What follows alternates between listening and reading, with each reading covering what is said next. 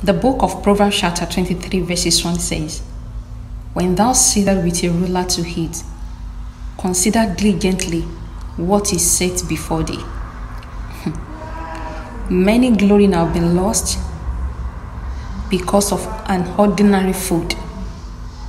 Many destiny has been taken away because of just an ordinary food.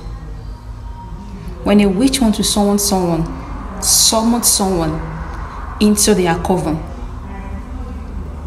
they cannot just do it without having a ties with that person.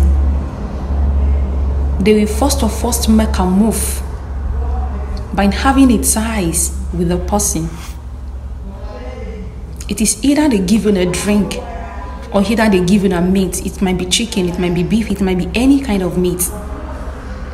So God was telling you now that whenever you are with a stranger, consider whatever that is putting inside of you to eat. Meaning that never ever try to quench your hunger. Never ever be in haste to quench your hunger before you will consider what is given to you to eat.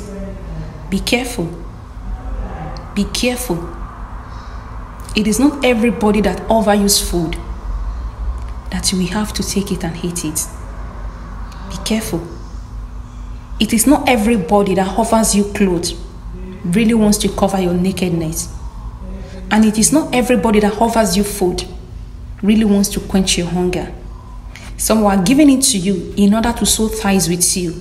And some are giving it to you in order to destroy you.